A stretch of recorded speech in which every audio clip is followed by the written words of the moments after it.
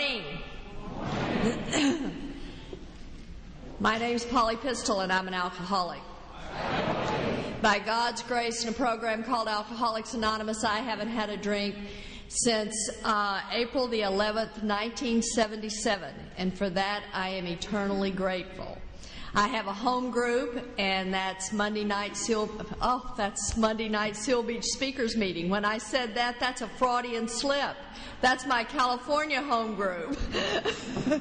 I live in Washington State now, so is the Third Legacy group, and we meet on Monday night in Bellingham, Washington.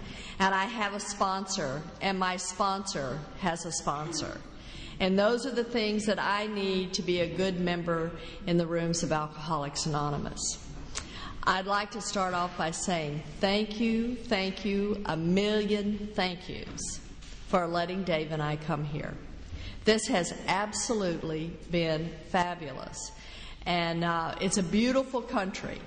But the deal is it's you. You guys are the best. You rock. You guys are just great. So thank you for letting us come to Denmark and enjoy your fellowship and be a part of your conference. It's a privilege anytime I have an opportunity to share in the rooms of Alcoholics Anonymous. So thank you again. The Big Book of Alcoholics Anonymous says that I should share it in a general way. What it used to be like, what happened, and what I'm trying to be like today. And I'm going to do that to the best of my ability. I want to start off by telling you that I love my life. I love the life that Alcoholics Anonymous has given me. I love what you've given me and the kind of life I get to live today.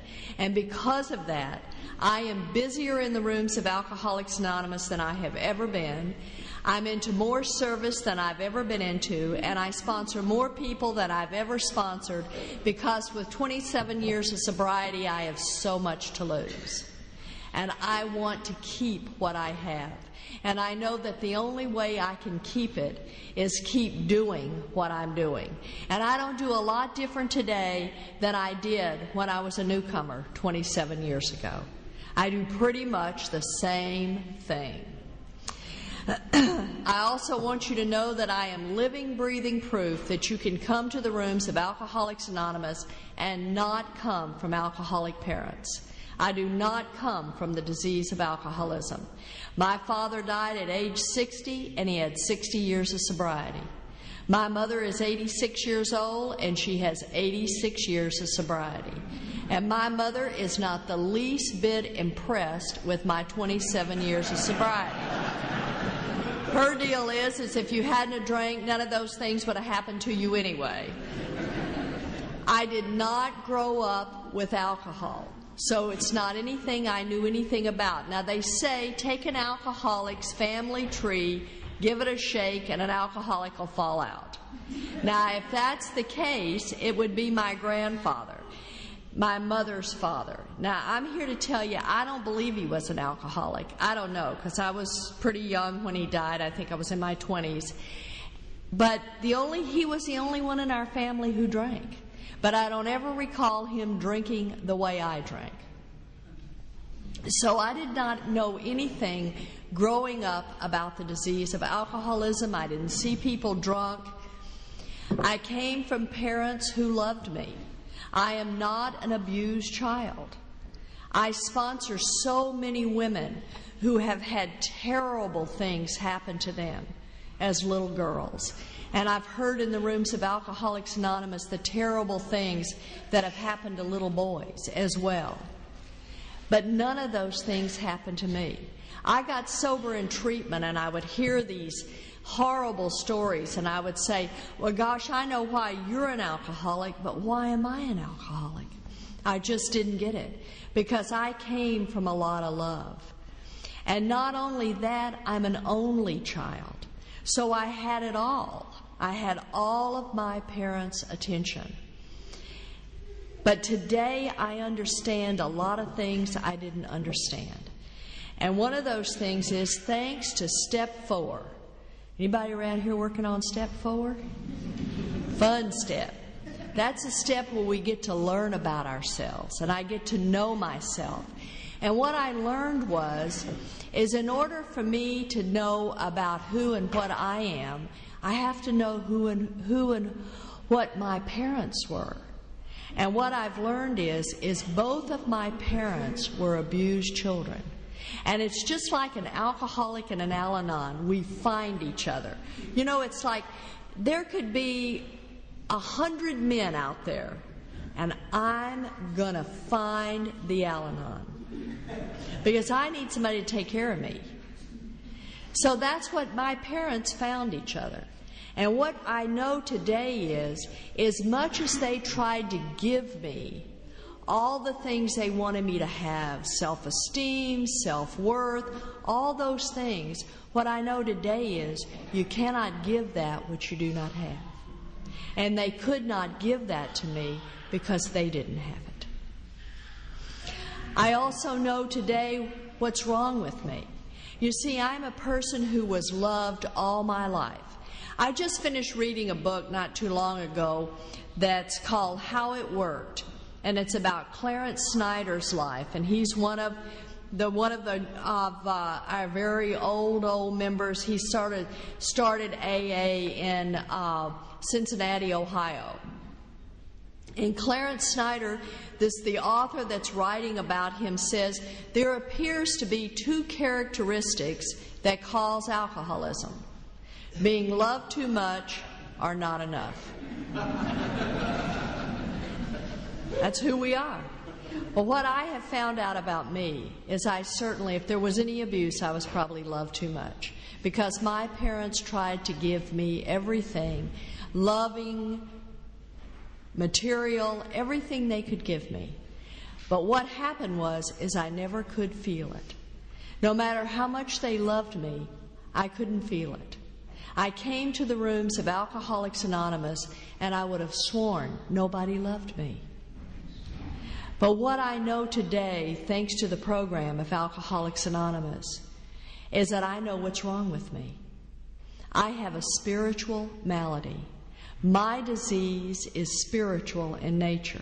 The big book of Alcoholics Anonymous tells me that I have a disease that's hopeless of mind and body. Today I know that I have a spiritual illness, and the program of Alcoholics Anonymous is a spiritual solution. The big book of Alcoholics Anonymous tells me that I am suffering from a spiritual malady. The big book of Alcoholics Anonymous tells me that I am separated from the sunshine of the Spirit. The big book of Alcoholics Anonymous tells me that if I am suffering from a spiritual malady, nothing is enough. You cannot love me enough. You cannot give me enough. You cannot do enough. There simply is not enough for an alcoholic like me. When I was 18 years old, I married an Air Force officer. And I just knew that I had found my knight in shining armor, and we were going to sail off into the sunset and live happily ever after. Now, I had married a SAC pilot. And those are pilots that's the Strategic Air Command in the United States. And these are the pilots who drive B-52s, airplanes that drop bombs, bombers. And I don't think you guys know too much about that, and that's wonderful. But so he was military. And I married this man, and I just knew that he was going to take care of me. Because, you see, I'm one of these people that has never wanted to take care of myself. I have always wanted somebody else to be responsible for me. And I knew that if I just had money, men, and mansions, I'm going to be okay. And I needed him to take care of me. Well, what I found out is this man was going to be gone, and he was going to be gone a lot. He was going to be gone for years at a time. And I was going to have to learn to be responsible for myself, and I didn't know how to do that. When we first got into the Air Force, I got this invitation in the mail, and it was from the base commander's wife. And the invitation was for me to attend a coffee. And this coffee was for all of us brand new little second lieutenants' wives. And this base commander's wife was going to tell us what we were expected to do in the military in order to enhance our husband's career. We were going to go to the right dinner parties. We were going to have the right dinner parties. We would be attending the right functions. We would dress properly. We'd wear the right length gloves. We were told exactly what we were supposed to do. Now, I am 18 years old, and I am uneducated. I have a high school education. And I just know that these other women are sophisticated and educated, and I am just overwhelmed by feelings of inadequacy. How am I going to measure up to these women? How can I possibly communicate with them? If I open my mouth, they're going to find out how stupid I am. Now, I want you to know today I still have a high school education. And I believe that you can come into the rooms of Alcoholics Anonymous and be and do anything you want to be and do. And I've learned a lot about myself through the 4-step. I found out that I have a character defect called slothing. And what I have found out about myself is I've always wanted those letters after my name, but I've just never wanted to go to school. So what I found out is that was my excuse. Well, I'm just too stupid. I can't carry on a conversation. Yet I was never willing to take any action to change that. So these are the things that I get to know about myself as I stay around the rooms of Alcoholics Anonymous. And what happened is while I was around these women, I was just overtaken by feelings of inadequacy. There's no way I can measure up. And I couldn't speak. I just didn't have a voice. I was so terrified. The Big Book of Alcoholics Anonymous says that we're people that are driven by 100 forms of fear. I'm driven by 100 forms of fear. And not too long after that, after we had that meeting, I went to a luncheon. And at that luncheon, I took a drink of alcohol. And I had never had a drink of alcohol. And I don't remember anything really happening. You guys heard Dave talk on Friday night, and Dave talked about, all of a sudden he was 6 foot tall and his red hair turned brown and his freckles fell off. All these things happened to him. But that didn't happen to me. I don't recall anything really happening. All I knew is when I took a drink of alcohol, I seemed to be able to breathe. I could just breathe. And I seemed to be able to nod in the right places and laugh in the right places. I seemed to be able to do things and be able to fit in socially, where before I was so terrified I just couldn't stand my own skin. I had no idea at that point in time what alcohol was doing for me. And it wasn't until I came into the rooms of Alcoholics Anonymous and I read the doctor's opinion that I knew what alcohol had done for me. Alcohol had given me that feeling of ease and comfort. When I took a drink of alcohol, I could just breathe and fit in. I had that ease and comfort to be able to function in situations that I was too terrified to function in. Along about 1962, we're stationed in a place called Loring Air Force Base, and that Air Force Base is at the very tippy top of Maine, and it's really, really cold there. Now, it might get as cold as that here, I don't know, but 50 or 60 below zero Fahrenheit was not an uncommon thing. And I had 2 little boys. And I had no clue how to be a parent. I did not know anything about children. And these 2 little boys were driving me crazy. I was having a nervous breakdown every 20 minutes. And I couldn't send them out to play because it was too cold. So I had these children around all the time with no tools to be a parent. And I ended up going to an Air Force doctor, and he said, take these. And from 1962 until 1977, when I entered the rooms of Alcoholics Anonymous, I took Librium and Valium and Seconal and Nimutol and drank alcohol. Now that's tranquilizers, barbiturates, and alcohol. And I guarantee you, if you take those kind of drugs and drink alcohol, you are not an active alcoholic. I call myself a couch potato alcoholic because I did my dying on my living room sofa. I just laid there and watched soap operas and listened to Joan Baez sing the blues. There's a chapter in our big book our big book of Alcoholics Anonymous, and it's called The Family Afterwards. And a lot of times we don't pay enough attention to that chapter. Because one of the things I'm here to tell you, it is my opinion, the book talks about it, this is a family disease. And anybody who lives with a practicing alcoholic is affected by the disease of alcoholism. And the disease of alcoholism traumatizes children. Our children pay a huge price for the disease of alcoholism. I am an alcoholic mother. My children have paid a terrible price for the disease of alcoholism. Today, I would not be allowed to have my children. My children would have been taken from me because, you see, I am a child abuser. I have abused my children emotionally, physically, and spiritually. And I didn't mean to do it.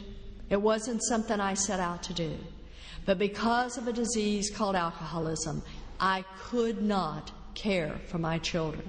I was irritable, restless, and discontent. And my children got on my nerves, and I just couldn't deal with them. And also, I couldn't take care of my children. And I couldn't get up in the morning and make them breakfast. I couldn't put them to bed at night. I absolutely could not care for my children.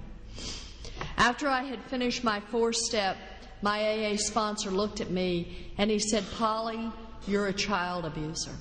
And you're going to go to those boys and you're going to make amends. And you're not going to say things to them like, 'I'm sorry you were hurt.'" He says that's entirely too lame. That's not what you're going to do. You're going to go to those boys and you're going to tell them that you're a child abuser and that you're going to spend the rest of your life making amends to them. And the family afterwards, it tells us we cannot write this in a lifetime. I've got to be the very best mom I can be forever. That's what I get to do. That's my amends. And I went to my sons and he said, "Your boys are going to have a lot to say to you. And whatever they say, you don't say things such as, 'You shouldn't feel that way, I'm sober today.' He says what you say to them is, 'I'm so sorry that that happened to you. And I'll do the best I can to be the very best mom I can be.'" And my sons were 14 and 16 years old when I got sober. And they were angry. They were very angry. And they had a lot to say. And I sat there and I listened. And I didn't know if I could stand it. The pain was so great. And I was told, there's 3 parts to the serenity prayer. God grant me the serenity to accept the things I cannot change. And the second part is the courage to change the things I can. And I want you to know, by taking direction from a sponsor, taking sponsorship direction that I didn't believe would work, but doing it because I was told to do it, I have a relationship today with my sons that is beyond my greatest expectation. This disease, the disease of alcoholism kills, and it kills people who don't even drink. This disease just tears families apart. But this program is a program of recovery, and the families recover, we got sick together, and we get to get well together. That's the magic of Alcoholics Anonymous. And most of the time, it begins with us. You know, we come here and the family is all torn apart, and we're the ones getting sober. And slowly, but slowly, but slowly, because we do what the book says in the steps, our families begin to get better. The miracle of the program of Alcoholics Anonymous and the program of Al-Anon. I'm going to tell you a few things that got me to the program of Alcoholics Anonymous. I want you to know that I don't have any really racy stories to tell you. I did all my affairs sober in the rooms of Alcoholics Anonymous. And I don't have all those fun stories to tell because I slept through them. But I'd like to tell you a few things that brought me to the rooms of Alcoholics Anonymous. I had a car wreck in Irving, Texas, right where the Dallas Cowboys play football. Some of you probably don't know who that is, but anyway, it's a big football team in the States. And I had a car wreck right by their football stadium. And I'm a blackout drinker, so I call the police and I tell them that my car was stolen. And here comes the police, and my husband's with the police. And I'm taken to the Irving police station. And I get to see that look in the non-alcoholic's face that just doesn't understand why we do the things we do. And this policeman looked at my husband with so much disgust, and he said, "Why don't you just take her home and sober her up?" And on the way home, my husband said, "Polly, there's a treatment center, and it's not far from our house, and I wish you would go." And that night I entered treatment for the first time. And this was a county detox. This was definitely not a fancy treatment center. And while I was here, it was a 7-day detox. While I was there, I fell in love with the fellowship of Alcoholics Anonymous. I loved the laughter. I loved the joy. I loved you. I loved the fellowship.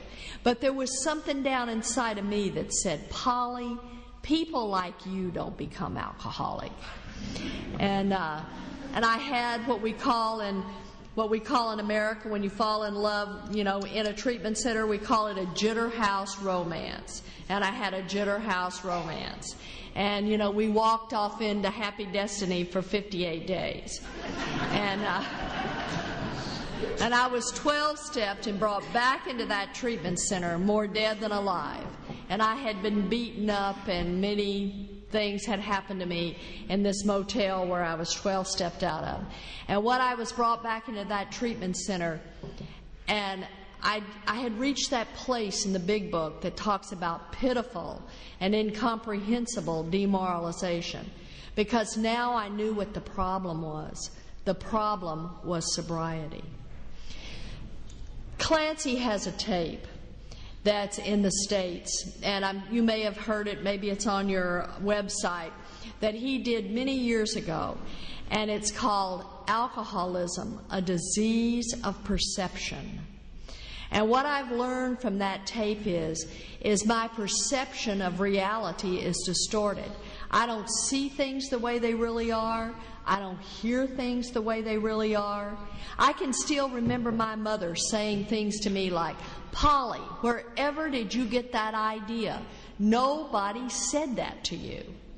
But I would have swore they said that to me, because I hear and see things that aren't there. I am totally out of touch with reality. I need you to keep me in touch with reality. On that tape, Alcoholism, a Disease of Perception, he also talks about the disease of alcoholism.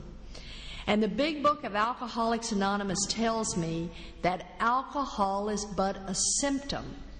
Alcohol is but a symptom of my disease. I have to get down to the causes and conditions. And what happens to me is I die without the program of Alcoholics Anonymous if I don't have alcohol. And I'm sitting in this treatment center, and what I said to myself was, sobriety is the problem. I can't live sober. I can't live inside my skin sober. I can't stand it. Sober, I know what kind of mother I am. Sober, I know what kind of daughter I am. Sober, I know what kind of wife I am. And I cannot stand the woman I have become. I can't bear what has happened to me. And I know that I can't live sober. See, I don't understand that if I'll come to the rooms of Alcoholics Anonymous, you'll show me how to live sober. You'll give me the steps and the tools so that I can learn to live with my past and let it be my greatest asset. But I don't know this. And all I know is I can't live with this. I cannot bear to be sober. And what happened is when they let me out of that hospital, when that 7-day detox was up, I got a bottle of scotch and I got a bottle of Valium and I checked into a motel. I absolutely could not live another moment. I don't believe that there's anybody in the rooms of Alcoholics Anonymous that doesn't have an angel in your life. Someone that leads us to the rooms of Alcoholics Anonymous. Maybe it's your wife or your husband who says, if you don't stop drinking, you can't live here. Maybe you're here because your job intervened and said, if you don't sober up, you can't work here. Whatever the reason is, somehow, some way, we're led to the rooms of Alcoholics Anonymous. And I had such a person in my life, and she knew nothing about the disease of alcoholism, but she loved me. And she said that day that something came over her, and she had to find me. And today I know what that something was. That was God working in my life through her. And she drove around until she found my car parked outside this motel. And I hadn't shut the door. It was just barely closed. And she pushed it open and she found me laying there. And on April the 8th of 1977, I was pronounced dead on arrival in a hospital in Bedford, Texas. By God's grace and divine intervention, I'm here this morning. I believe that God divinely intervenes on us. Here we sit this morning, and there's only one difference between us and the drunk that's laying out on the street, and that's the rooms of Alcoholics Anonymous. We are so blessed here. We are given the gift of grace. And grace in Webster's dictionary says a gift unearned. We have done nothing to earn this gift. This is a free gift that has been handed to us. And it's handed to so many alcoholics. They come walking through the doors of Alcoholics Anonymous. The gift is given to them. They turn around, lay the gift in the seat, and walk out. Do you know how many people come here and how few stay? We have a daily reading in our daily reflection, and what that reading says, sobriety is God's gift to me. What I do with my sobriety is my gift back to God. There is never enough I could do for God to repay the gift I have been given of sobriety. Because you see, I've done nothing to earn this gift. By God's grace, I have been willing to suit up and show up and take a seat in Alcoholics Anonymous. By God's grace, I have been willing to take direction. By God's grace, I picked up the steps and I worked them. And it was through the steps that I had a spiritual awakening. I was put on one of what we call in the States a psychiatric hold. It's a 72-hour hold, which was enough time for my husband to obtain a court order from a Fort Worth judge that said I was a detriment to myself and others, and I was court committed to treatment. I entered a treatment center in Dallas, Texas on April the 11th of 1977. And by God's grace in this beautiful program, I'm here today. And just a week ago, I celebrated 27 years of sobriety.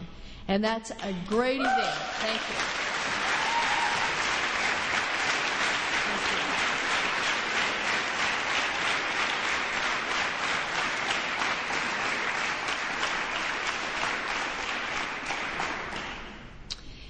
The Big Book of Alcoholics Anonymous on page 164 in A Vision for You says that if we stay spiritually fit, that great events will come to pass. That's the great fact for us all.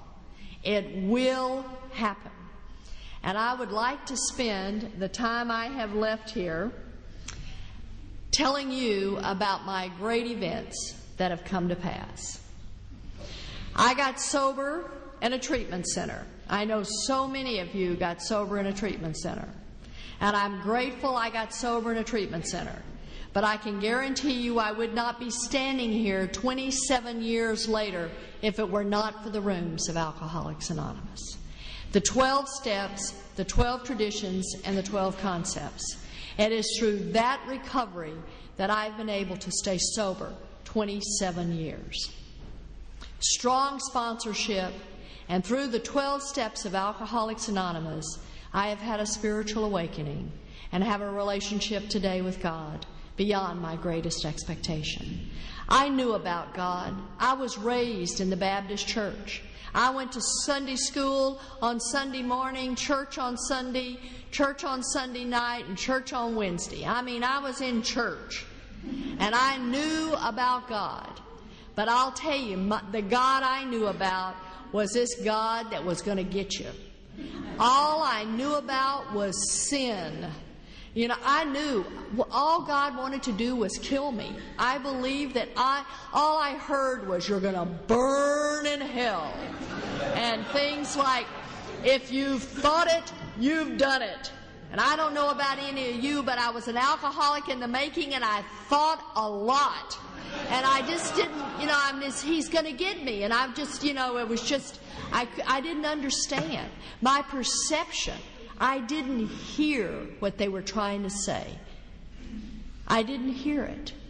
And I come to the rooms of Alcoholics Anonymous, and you begin to talk to me about another God, a God that loves me, a God that's within all these people. And today, God, as I understand Him, speaks to me through the fellowship of Alcoholics Anonymous. I have never had a fax from God, but He always sends me one of you. I am so grateful for the God I know today. My mother used to say we live in a God-fearing home. Well, I tell you today, Dave and I live in a God-loving home. The graces that we have found here. God loves us. God loves me as if I were His only child, and I didn't even know that before I came here. That I am so blessed. One of the things that I know today is that I never could live life on life's terms. Now, I got sober, and people would talk from podiums, and they'd say, I got sober, I got a new car, I got a new job, I got a new house, and all these things would be, it's like all of a sudden, everything's wonderful. That is not my story, okay? What I have been given is the tools to live life on life's terms. I never could do life. I have never, ever wanted to suit up and show up for life because life was just too hard. I just didn't want to do it. And because of the program of Alcoholics Anonymous, I've been able to live life on life's terms. I came to the rooms of Alcoholics Anonymous and I got busy.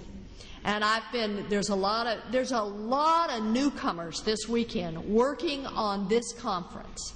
And I love it. And I'm always teasing them. I'm walking up to them and I see these brooms and they're moving chairs, and I'll say, you just keep that broom, you're going to stay sober. And because I got busy in the rooms of Alcoholics Anonymous, and I began to give to this program, and I was told to get busy, do something. You're selfish and self-centered. Get busy, do something. Get your mind off yourself. And my AA sponsor says, Polly, it's not that you think well of yourself, it's just you think only of yourself. Get busy. Do something for somebody else. Psychologists and psychiatrists go crazy with us. Because have you ever heard this, if you've ever gone to one? Do it for yourself. Doing it for myself got me that seat in Alcoholics Anonymous. It wasn't until I started doing it for you that I started to feel better. The big book of Alcoholics Anonymous tells me that I'm to be of maximum service to God and those about me. The big book of Alcoholics Anonymous says I'm to have constant thoughts of others. The big book of Alcoholics Anonymous says that if I am not working with others, I will not survive the high and low spots of life. It tells me to be others focused. Reach out. We are spiritually ill, and the way I heal from a spiritual malady is to reach out and help another person, and then it comes back to me. You hear a lot of times in Alcoholics Anonymous, come into the rooms of Alcoholics Anonymous and let us love you till you can love yourself. I'd like to give you another twist. Come into the rooms of Alcoholics Anonymous and let us love you till you can love somebody else. Because it's not about...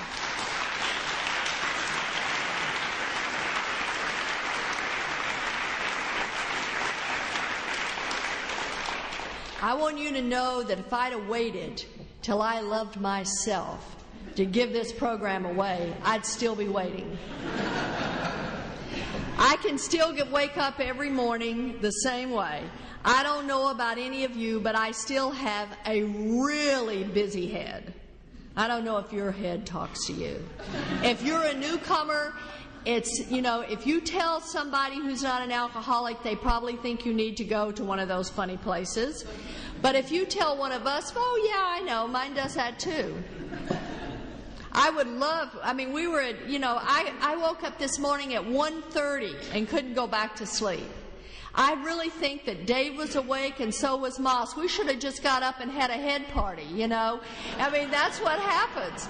Busy, busy, busy, busy heads. Normal for folks like you and me. You go tell a psychiatrist that you hear voices all night, they're going to lock you up. We're just going to say, yeah, we know. Yeah, we know. We all have it.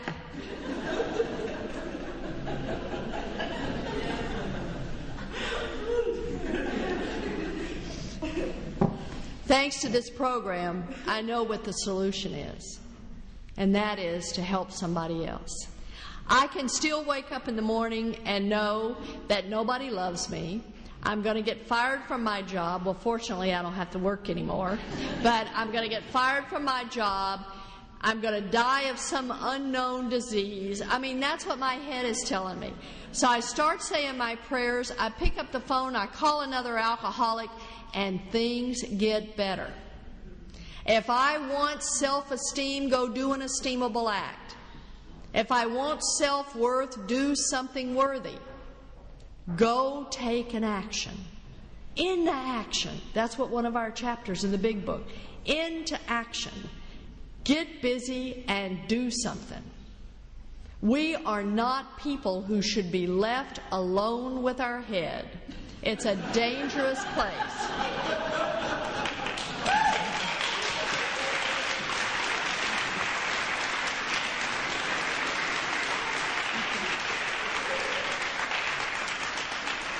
So I got busy, and I started doing things, and making coffee, and cleaning coffee cups, and sweeping floors, and doing all the stuff we do in Alcoholics Anonymous, and sobriety started to come. And my great events started to happen, and I began to be happy and sober, and I began working the steps and doing the things I was told to do in the rooms of Alcoholics Anonymous. And I started to love people and love to be around people. And I wasn't so afraid anymore. And I'm not a person who ever could get up in front of a group and talk to people. I was absolutely too terrified to even begin to do such a thing. I was entirely driven by too much fear. But today I can do that because you've shown me how to do that. You just get up here. I don't have to do anything. I just show up and ask God to help me.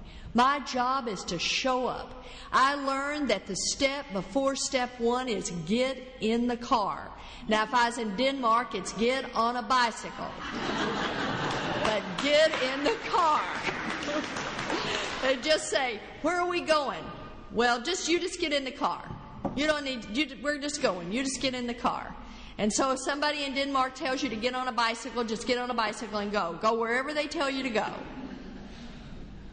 And the magic starts to happen. When I was 3 years sober, my husband and I divorced. And we had been married for 22 years. And we divorced. And I did not believe that would ever happen, but it did. And it was just something I believed you weren't supposed to do. And we divorced, and a few months later, I married my best friend. And Dave and I had been friends in Alcoholics Anonymous since I was 6 months sober, and he was a year and a half sober. And we were AA friends, no hanky-panky. I had a lot of hanky-panky, but it wasn't with Dave. And I got sober, and I had to hit a bottom sober. And that was behind relationships and sex. I just went crazy because, you see, I was sober and I needed somebody to love me. And I didn't understand anything about love. And I hit a bottom of so much shame in this program. And I don't recommend that. I don't recommend that. And Dave and I were friends. In fact, Dave sponsored a lot of the men that I was too good of friends with. And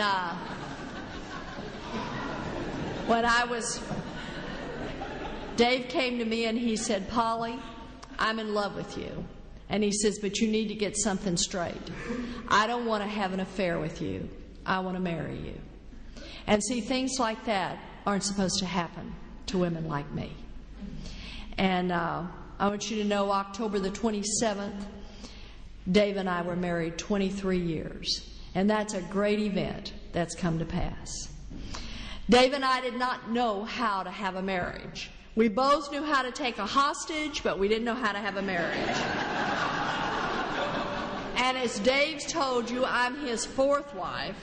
So he just didn't know how to stay married. And I was on, I am an Al-Anon too. I'm 21 years in Al-Anon as well. So I know how to suffer. So I suffered for 22 years. But neither one of us knew how to have a marriage. So we began to ask people to help us. And Dave told you the little story yesterday about the 2 oak trees and how you plant yourself firmly in the rooms of Alcoholics Anonymous, and you nurture yourself with the steps and the traditions and the concepts, and then just like those 2 oak trees, you grow strong but separate. And then one day you look up and you can't tell where one begins and the other one ends. And then we learned about those traditions. And the traditions we shared with you all day yesterday are not anything that's not original from us. Those were given to us. We don't have an original idea. Everything we have was given to us by somebody else. And all we're doing is just passing it on. Just passing it on. And we hope you take what we've given you and pass it on to somebody else. That's the way this deal works. Just pass it on. And Dave and I were begun to give things that we were told, things like the magic words, please forgive me, I'm sorry, I'm wrong. Those kind of words that we didn't know anything about. Say you're sorry and you're not even the one who's wrong. The big book of Alcoholics Anonymous says, I make amends whether they're real or fancied. It doesn't matter who's wrong. Somebody's got to say they're sorry in order to get off dead center. It doesn't matter. And I was told by Dave's AA sponsor, Polly, what do you want to be? You want to be right? Or do you want to be happy? What do you want to be? And Dave and I began to have a marriage. And it became good. And then we had some things began to happen, like stepchildren. Dave has 2 and I have 2. Put those 4 kids together, what an order. I can't go through with it. You talk about put a strain on a marriage, put a bunch of kids together, and then find out 3 of them are alcoholics and drug addicts. That'll get a little exciting. And Dave and I didn't, we had to go to people and ask how to do this, and we began to work through that.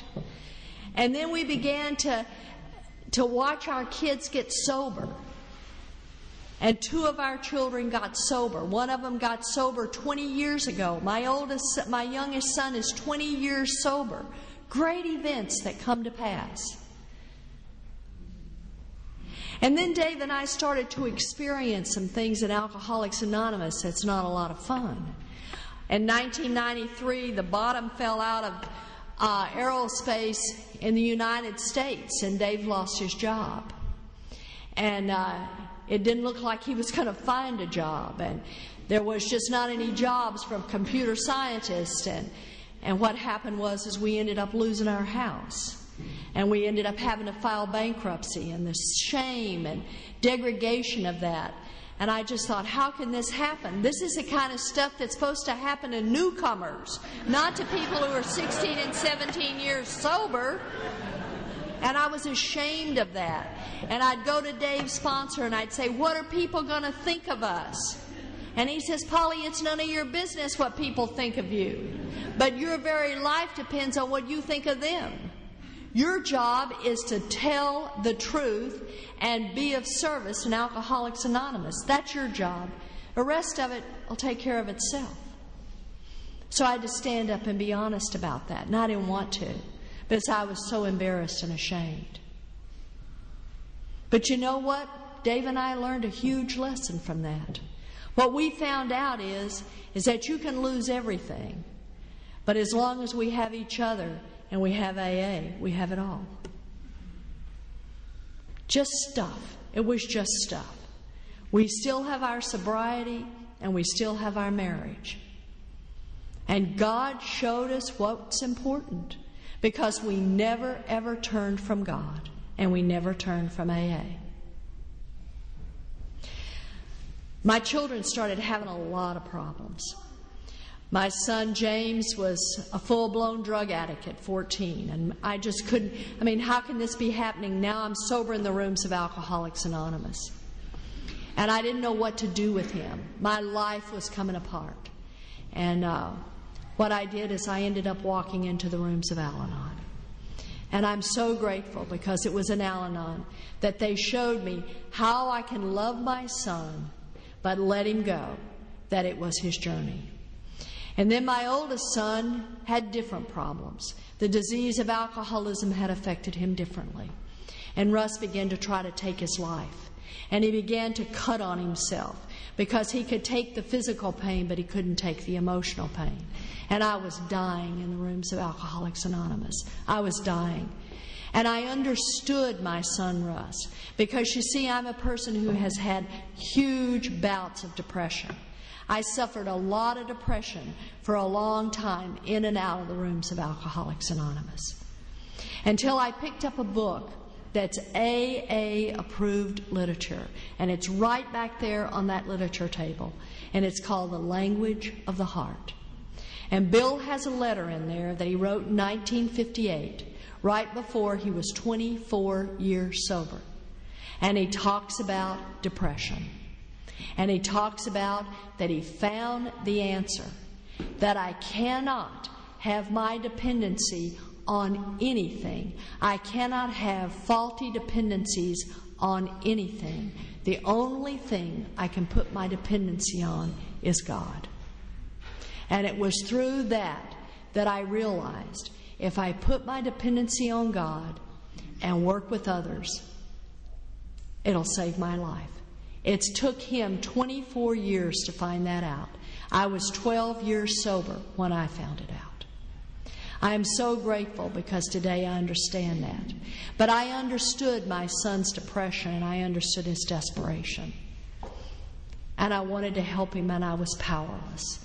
I was absolutely powerless over what the disease of alcoholism had done to my son. And what I had to do was know that he was God's kid, the same as my youngest son, who was an alcoholic and a drug addict. He was God's kid, and it was their journey, and I had to let them go and have their journey. And I had to believe that God would take care of them. But see, the test came from me and the trust I had with God. I could give God my marriage. I could give God my alcoholism. I could give God my health. I was terrified to give God my children. Because if I give God my children, I am afraid He'll take them. But what happened was I finally surrendered my children. And great events have come to pass. When I was 6.5 years sober, my youngest son called me on the phone and he said, "Mom, I want what you have." And 6.5 years before, he did not want what I had. 6.5 years before, I was supposed to attend a function at his school. And he said, "Don't you dare show up at my school because I am ashamed of you." And 6.5 years later, he wants what I have. Great events that have come to pass. If you're sitting here today and there's somebody you love and they're in pain and they're hurting themselves and they're suffering from alcoholism, and it's either they're drinking or they're suffering from the disease of alcoholism in some way, I just want to say to you, just don't give up hope. Don't ever give up 5 minutes before the miracle. My oldest son will be 44 years old next month. I am 63 years old, and I have been in AA 27 years. And my oldest son has had a miracle happen in his life 2 years ago. 2 years ago. And my son just couldn't find his way, and he's had a lot of psychological problems, true psychotic illnesses. And you can't make a grown person go get help. It's their journey. You can't make them go get help. And Dave and I would make suggestions to Russ and make suggestions to Russ. And 2 years ago, he came to us and he said, "What's the name of that doctor?" And he went to the doctor, and he's been seeing him, and he's been medicated properly. And Russ married a Catholic girl. And you see, I had all these things planned for Russ. I knew the Al-Anon sponsor he needed to have. I knew the Al-Anon group he needed to go to. And what happened for Russ is that he found his spiritual path, and it's the Catholic Church. And what I've learned is that my children have a higher power, and it's not me. And I'm really grateful for that.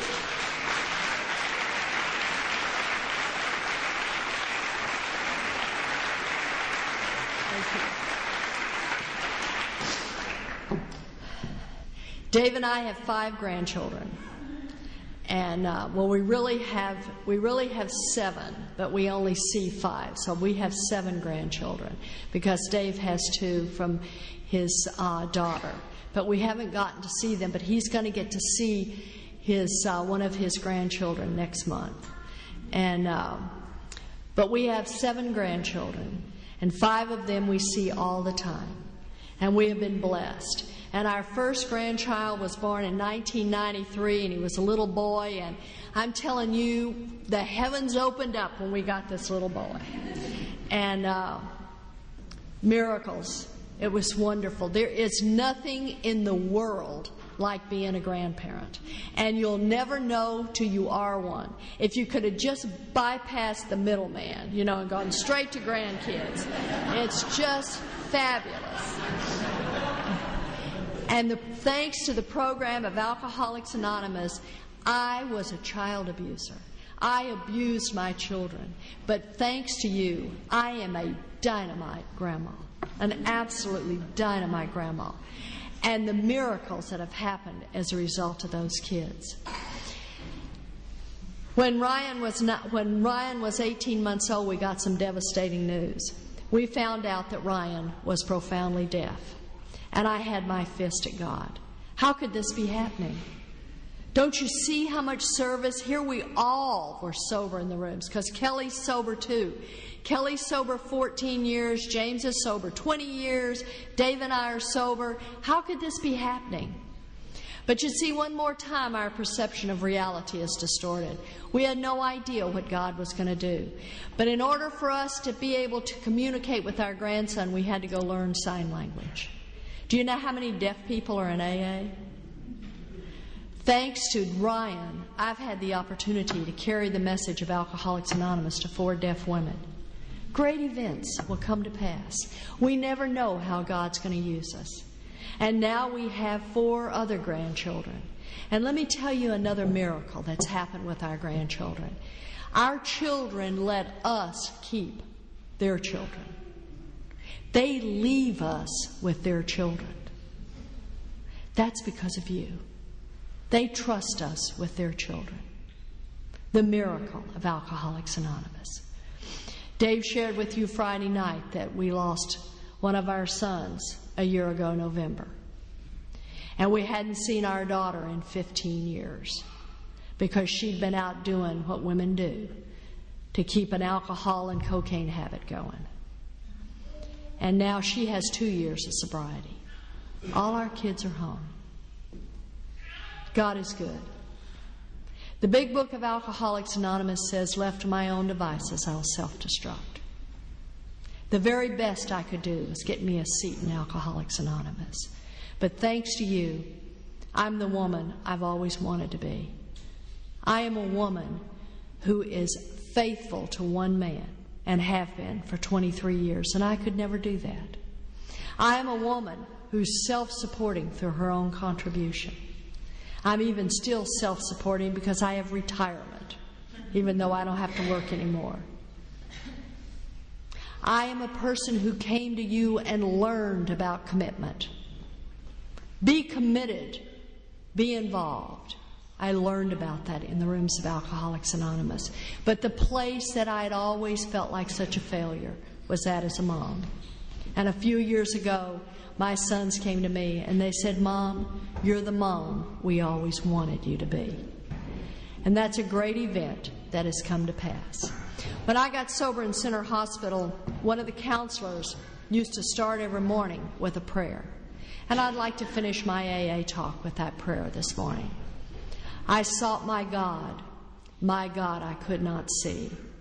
I sought my soul eluded me. I sought my brother, and I found all 3. God bless. I love you.